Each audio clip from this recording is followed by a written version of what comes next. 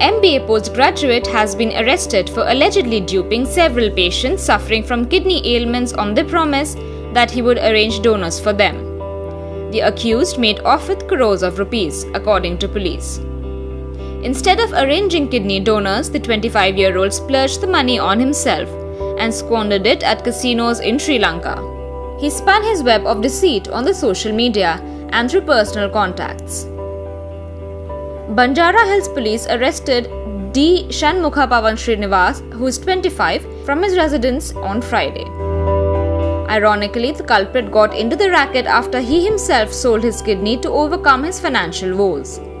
He reportedly invested heavily in the stock market and suffered losses several months ago. To tide over the financial crisis, Srinivas decided to sell his kidney and went to Sri Lanka.